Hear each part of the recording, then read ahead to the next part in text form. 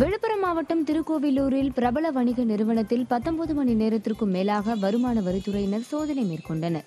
2 வாகனங்களில் வந்த வருமான வரித்துறை இணை ஆணையர் வீரமணி தலைமையிலான 10க்கும் மேற்பட்ட அதிகாரிகள் நிறுவன உரிமையாளர் மணி என்பவரது வீடு மற்றும் வணிக நிறுவனங்களில் 19 மணி நேரத்திற்கும் மேலாக இந்த சோதனை நடத்தப்பட்டது.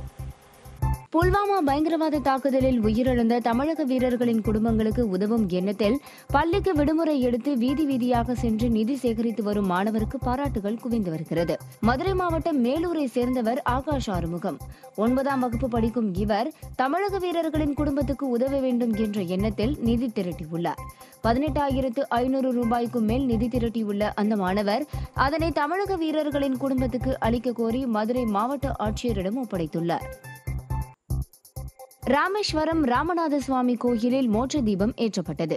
காஷ்மீர் தீவிரவாத தாக்குதலில் உயிரிழந்த ராணுவ வீரர்களின் ஆன்மா மோட்சம் பெற வேண்டி இந்நிகழ்வு நடைபெற்றது. கோயில் நிர்வாகிகள் மற்றும் கோயில் அர்ச்சகர்கள், யாத்திரை பணியாளர்கள் உள்ளிட்டோர் கலந்து கொண்டனர். இதுபோன்ற முக்கிய வீடியோக்களை உடனுக்குடன் தெரிந்து கொள்ள NewsJ யூடியூப் சேனலை சப்ஸ்கிரைப் செய்யுங்கள்.